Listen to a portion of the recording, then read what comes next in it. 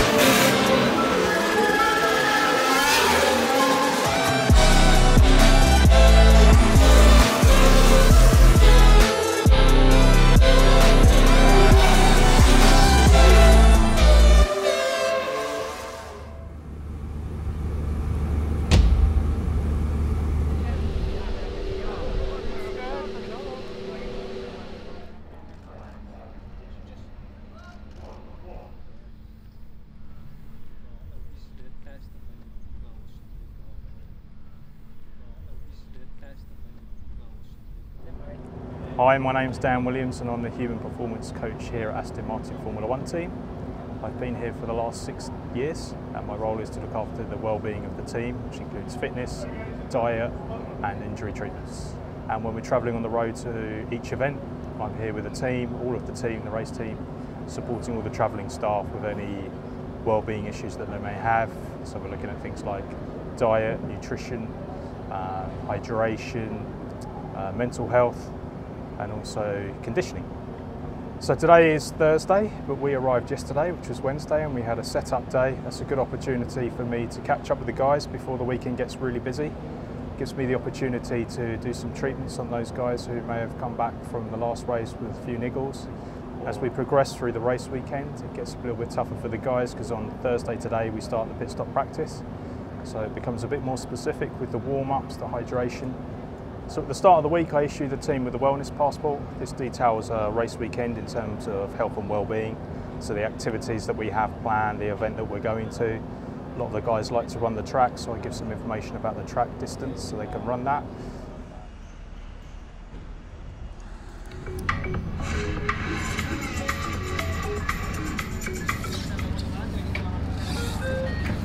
Hello everyone and welcome to I Am Live. Hello and Karen, or today we're here in the special category just on the outskirts of Barcelona, and I'm going to be your host for the weekend as Jimmy can't be with us this weekend. I work here with Sam, Dan's helping out as my producer on the side. You can't see him, but he's just there. That's 85 litres of water can be ejected from the tyres per second, meaning the highest contact patch and moving all the water. Yeah. Although we're a big team now, we still look at ourselves as a small team, and so we all mucking together. You traveled from the US, from Chicago. Milwaukee, Wisconsin. Yeah. Big fan of Sebastian Vettel, my favorite driver. Love Seb, yep. Love him. Good luck, Seb! Good luck, Seb!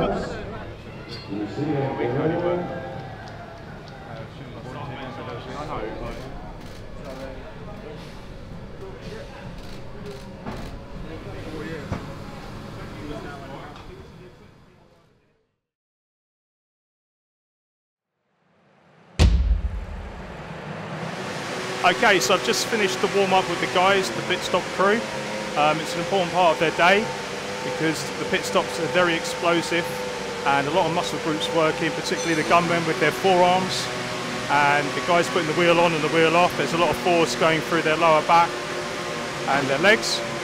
So it's important that we warm these muscles up so they work more efficiently and we prevent injuries at the end of the day. We'll do the warm-up repeatedly before every pit stop practice over the course of the whole of the race weekend. That way the guys are always ready for action and can work on the pit stops being as fast as possible. So we go for a range of different warm-up exercises. We start with the upper body and then we work through the lower body, particularly the back. So we're doing a lot of rotation work on the lower back, getting those larger muscle groups ready. For the gunman we have a more specific drill. We're currently using flex bars which target the muscle groups that we're working on, particularly preventing tennis and golfer's elbow, which has been a problem in the past.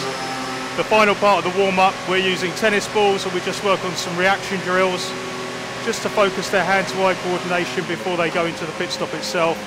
This just speeds up their reactions and helps them achieve the 2-second pit stops that we're looking for in a typical pit stop practice.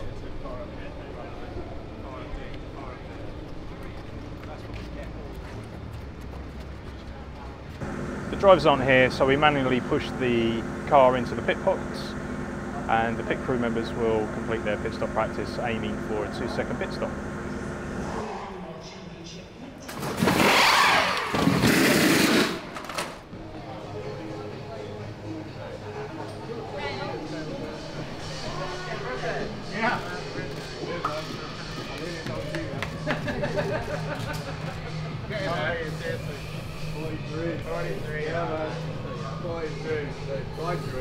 After 40, try counting backwards. Yeah, I go backwards now, yeah.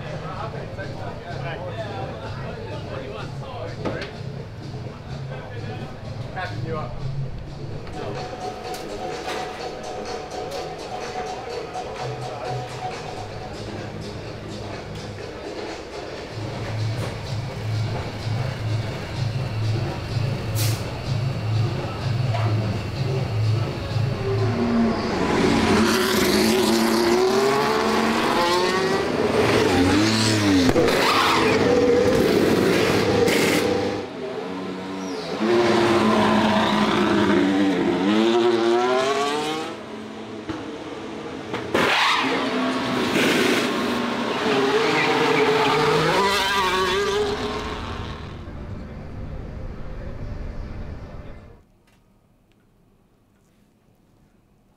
So I've got Joel in today, who's one of our team members, and I'm just doing a bit of a recovery treatment session because he's done some training as well. So I need to keep him in good shape for the race weekend. So treating the calves is one of the more uncomfortable massages. Why is that? It's just, if they're quite tight, it can just feel a bit more intense than other muscle groups. So this is the treatment room that we have on all the European races. On the top floor of one of the trucks. It's a great facility to have because it's private. It's somewhere the mechanics and team members can come, have a treatment, and provides a good space for us to work in.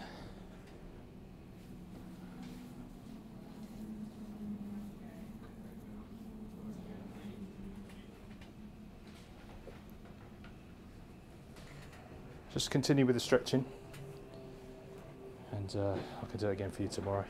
Cool. All right, thanks, Joel. Cheers, man. I'll see you later. Cheers.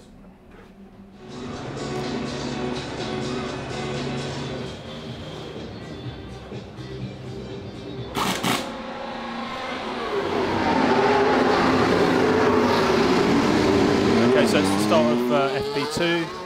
It's a hot afternoon. It's currently about 28 degrees, so I'm just in the garage looking after the guys during the session. Some of them might need some help with their hydration or just some taping for an injury, etc. So I'm always on hand looking around the garage, just making sure that if they need anything, I'm here. I've been in Formula One now, or professional motorsport, for about 20 years. I qualified as a sports scientist at university and then went on and did various qualifications.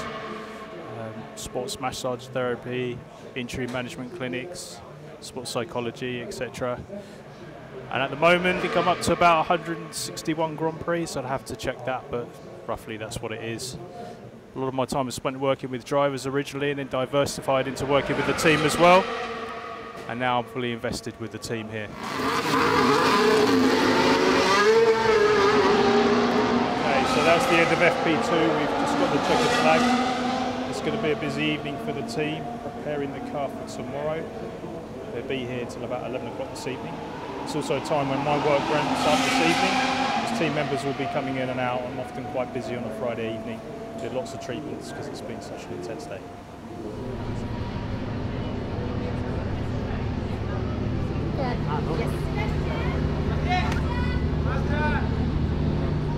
Sehr heiß, ich glaube, hier tut es schwer da.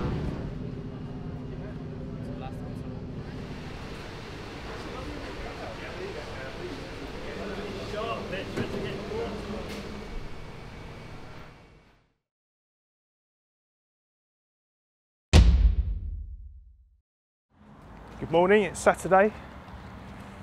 We're going to head down to the beach this morning and do some training with the team members.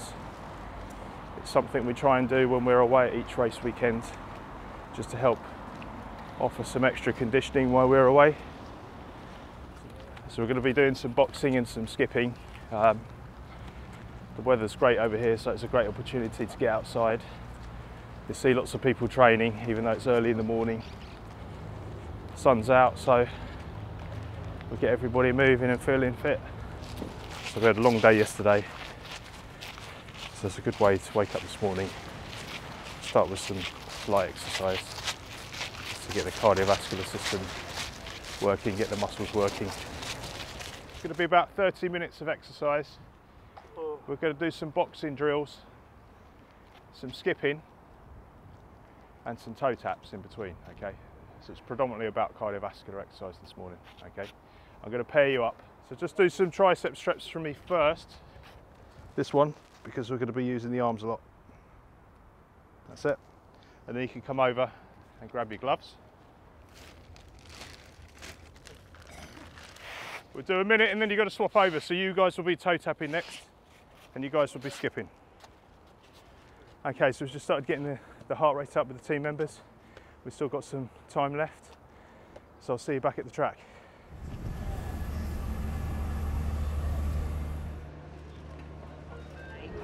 Qualifying day, burning question is cereal first or milk first? I think either works. Really? I do cereal first, Yeah. but Who does milk first? well, it depends. If Really? you have plenty of experience to put milk first, Is that a thing? But then you could like over flood it and then you put in the cereal. yeah, and but then- you get good at it.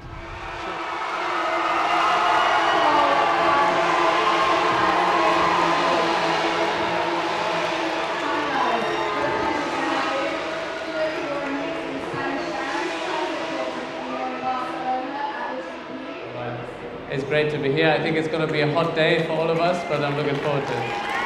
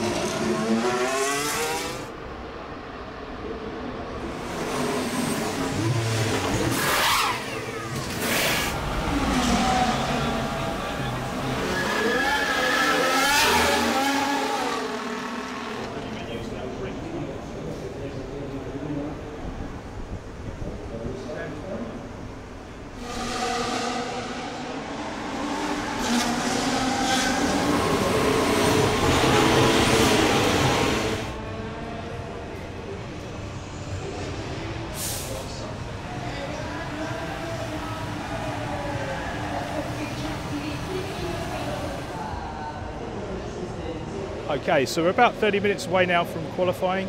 I've done some treatments this morning with the crew members, which has been great. So they're all ready to go.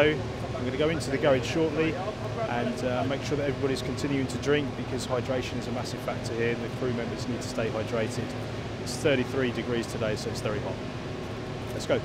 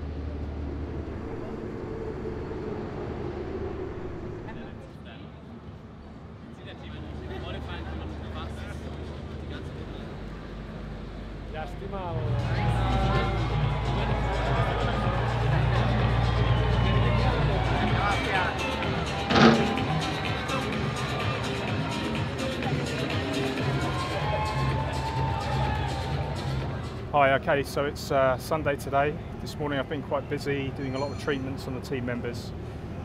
This is just getting them ready for the race this afternoon. So there's a lot of treatments, soft tissue treatments, and some taping just to sort out some small niggles. So the temperature's really ramped up now, so I'm a bit conscious that it's going to be very warm this afternoon during the race. So shortly I will go back into the garage and I'll start making the preparations for the hydration for the team members, so that when they come back after setting the cars up on the grid, there'll be a drink waiting for them, and I can just monitor their hydration throughout the course of the race. Before that, I'll be in the garage because the tension's started to increase a little bit now. People are starting to get a little bit nervous, so I'll just be floating around in the garage if anybody needs anything on hand to help them out. See you shortly.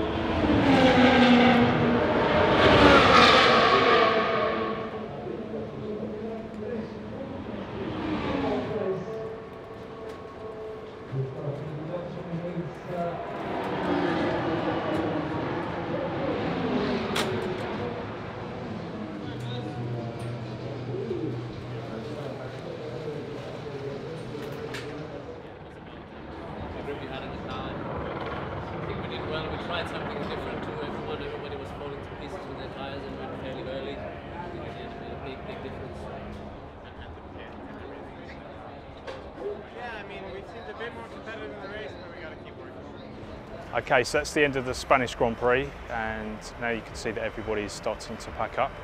We're going to go to Monaco tomorrow, and we'll arrive late afternoon, and we'll start preparing for the Monaco Grand Prix. With Monaco being the second race of a double header, it's important that I'm there to continue to support the team.